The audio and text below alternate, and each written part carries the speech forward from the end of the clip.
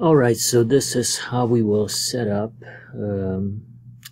aWeber, the aWeber Autoresponder Series.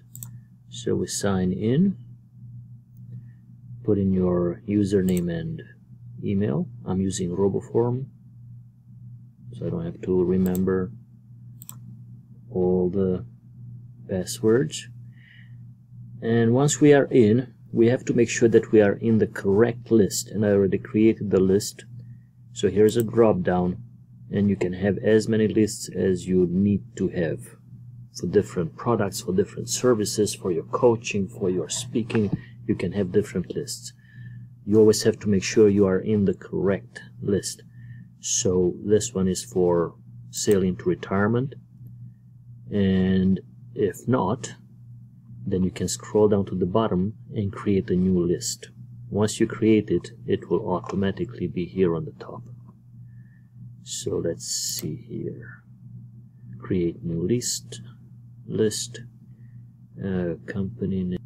Click on next step, and then you name your list.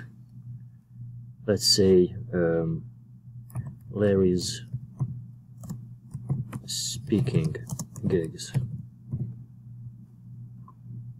And then you need to describe here what it is. Get Larry Jacobson to make your next event a total success. And you can edit these. You can just click on edit. Oh, so this is a confirmation message. That's right. So we need to edit that. Okay, approved message, create a list, and now we are in Larry speaking gigs.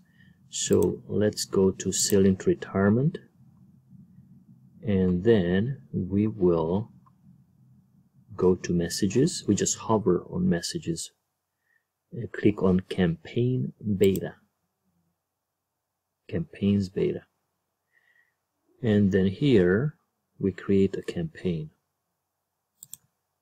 And we'll call it sale into retirement. Create. And we want people to select to begin building your campaign. So on subscribe, it will be triggered that they will start getting the first message. And then it's really simple. Once we are in here, drag the send a message here. Create a message. Let's use the drag and drop email builder, and once it comes up, remember to add the subject line.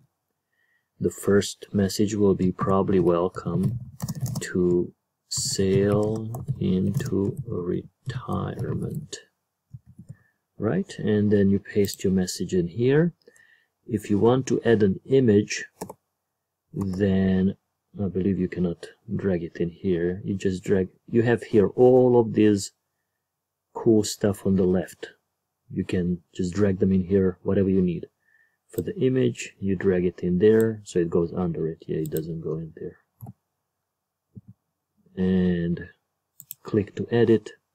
You can upload from your computer or add an image from the gallery.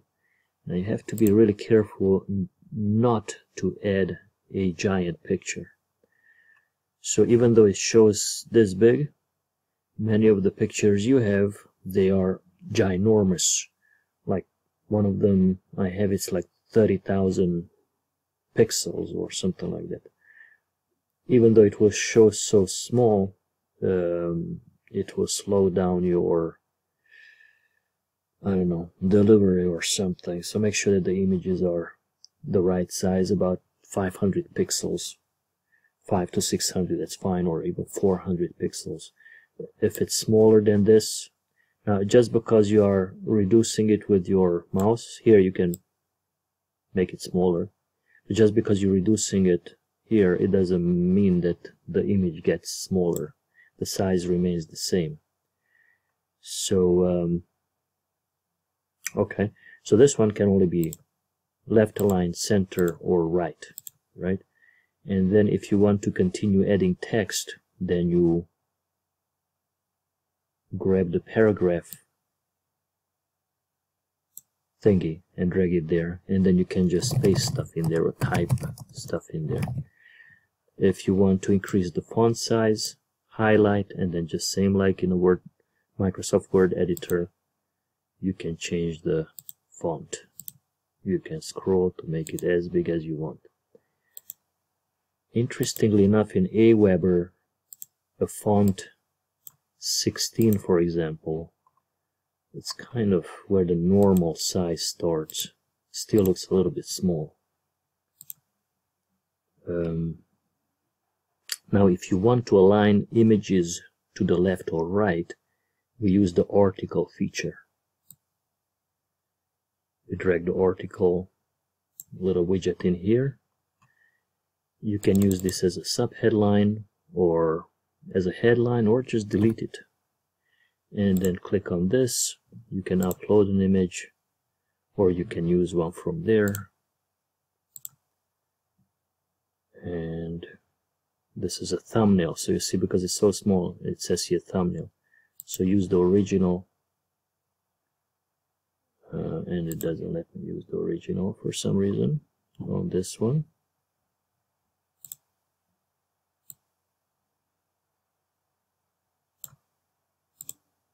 Oh, there you go.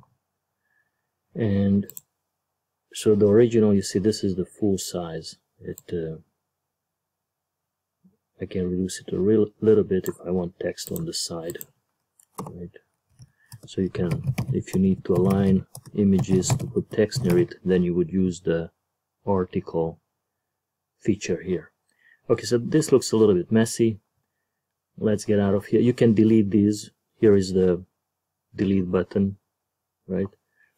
Let's exit out of here and let's create a simple one. So now this one is here, right? The first message is there. Now we want to wait to sending out the second message, so we drag the wait here, and on the right hand side we just hover on this one and we click it to show as many days as you want in between your email messages. And then you drag in the next one. And then you say create message, drag and drop email builder, and then here you just paste in your text. So put in the subject line here, subject line, and leave this as is, because it will put in automatically your subscriber's name. And then highlight this and just paste in there your text, whatever text you want to paste in there. And then you save and exit.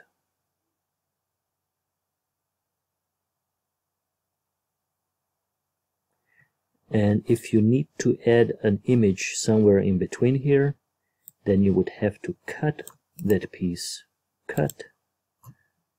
delete the space in between, add the image, or if you want the image wrapped with text, then you would use this article one. You add the image, probably will upload your own. I'm just keeping it simple. Now most of these from the gallery, they are the right size, so you can keep them as are. So right, we wanted to include an image in between, in the middle of the text. So I copied and cut out some text from there. I drag the paragraph down here, and then I paste the rest of the text there. I suggest clicking in there, Control A, or whatever your highlight all function is, and then make the size at least 15. I would probably make it 16. Control A, and then 16. There. Save and exit.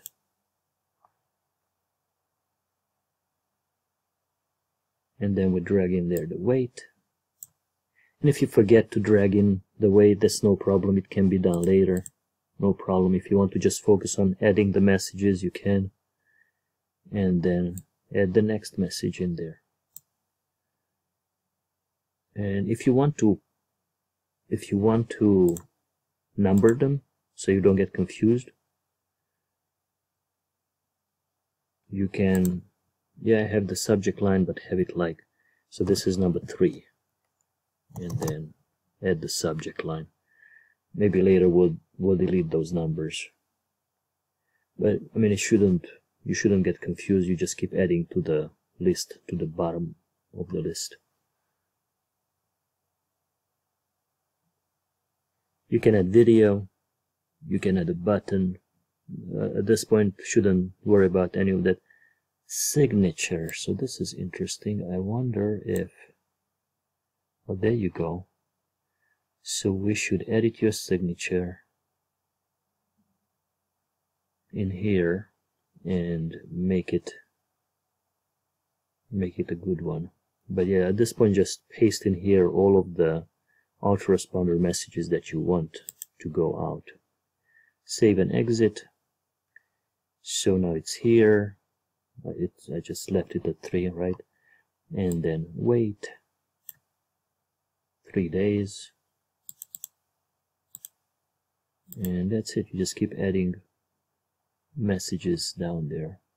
So here you see that this is going out first and second. So it shows you the sequence here. That first it will be triggered for all subscribers, that they get this first message, and then they will wait for 3 days, and so on. So that's it. There's not much magic to it.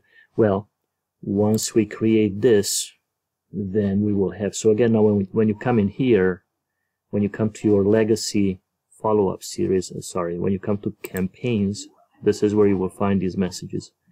Then you will have to click on Sale into Retirement. Let's activate it. Okay, so you come in Sale into Retirement. Here are your messages. You can edit them. You just click on them and you can edit them here. Okay, again, you just hover on anything that you want to delete and you click delete, or you can double click and you can just edit. It should be really simple. Now once we save and exit, so the magic happens later on when we create your sign-up forms. So don't worry about that. It's just I'm showing you that will link in there. When you click create the sign-up form, then you will create it for, well, right now it creates it automatically for this one.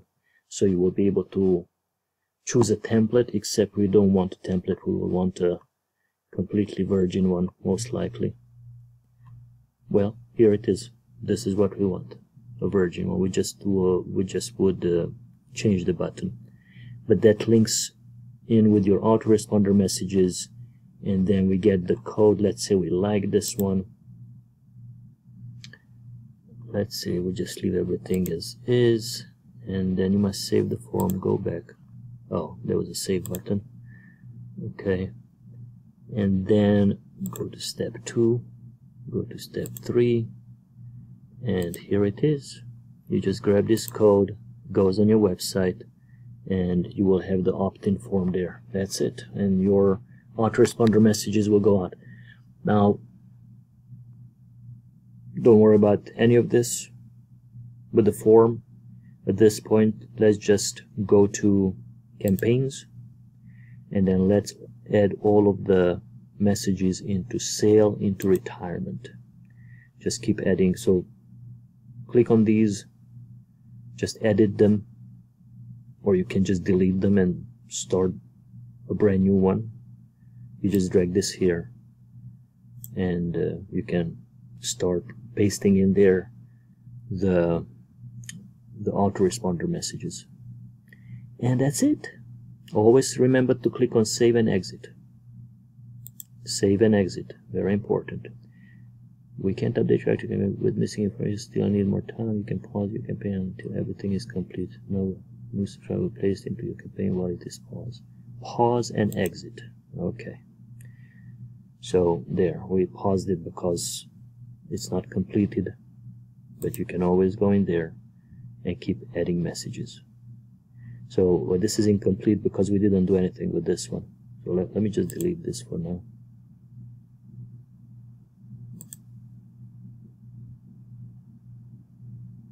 Doesn't want to go away.